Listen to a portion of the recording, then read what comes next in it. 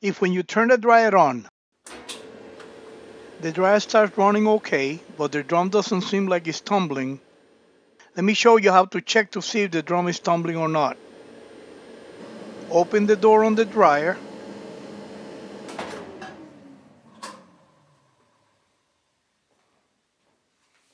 Push on the door switch actuator and hold it in.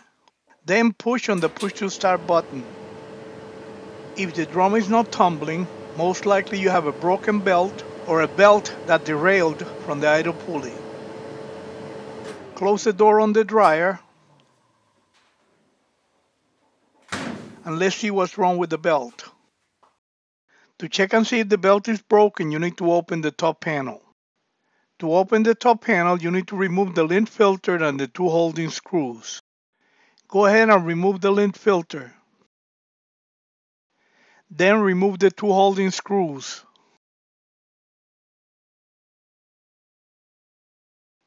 Use a flat screwdriver like this to pry open the top panel. Then lean it against the wall. As you could see, the belt is broken or derailed from the idle pulley and you will need to replace it with a new one. Let me show you how to do it. Get a piece of a wire coat hanger about 11 inches long and bend the end like this. Turn the drum around until this hole aligns with these screws. Loosen the screw about halfway out.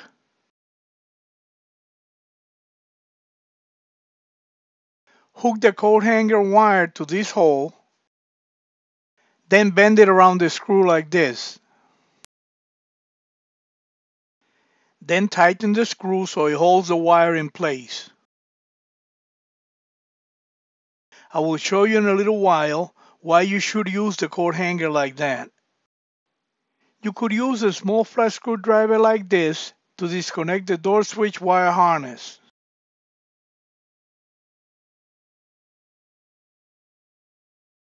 You will need to remove these two screws to remove the front panel. Go ahead and remove the two front panel holding screws.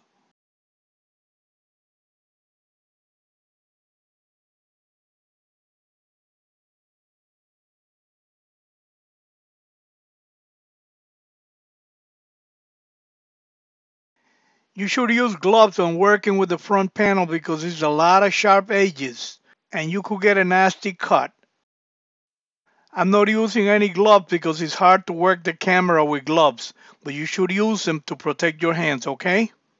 Pull the front panel out to disengage it from the drum. You need to pull the front panel up to disengage it from the bottom holding clips. Lift the corners of the front panel to disengage it from the bottom holding clips and take it out. Remember the coat hanger wire? The coat hanger wire is used to hold the drum in place to make it easier for you to install the belt. Remove the broken belt and the idle pulley.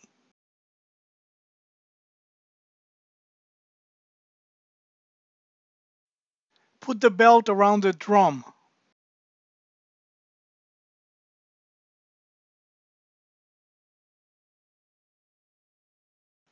The belt should be dangling like this.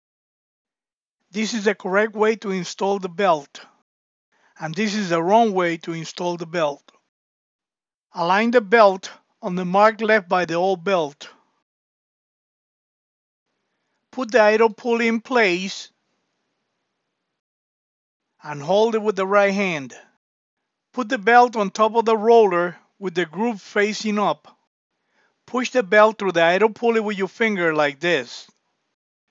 Grab the belt with your right hand and push the idle pulley towards the motor. Then wrap the belt around the motor pulley like this. That was the way to install the belt on the idle pulley. If your dryer is using an idle pulley like this, you should replace it with this one, the one with the roller. Make sure to hook the front panel to the front bottom clips when installing the front panel. Go ahead and install the front panel on the front bottom clips.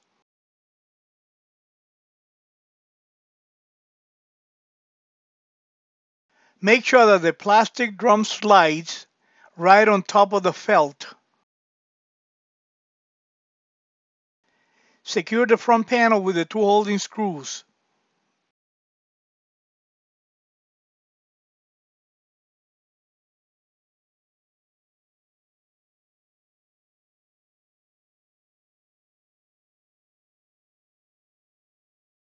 Connect the door switch to the wire harness.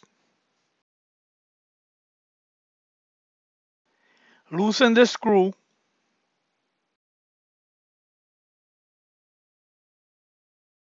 and remove the wire and retighten the screw.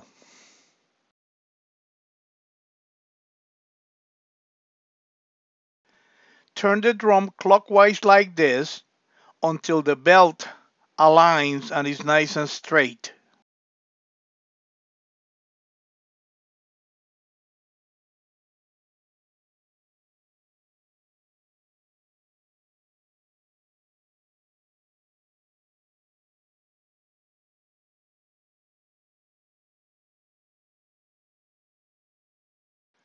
Lower the top panel and then give it a push to engage the two holding clips.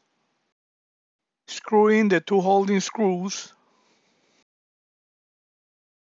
and install the lint filter.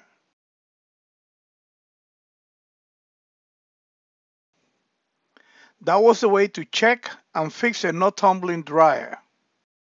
If you like this video, please subscribe to my channel so you could be notified every time I make a new video. Until next time, this is Angel the Appliance Man.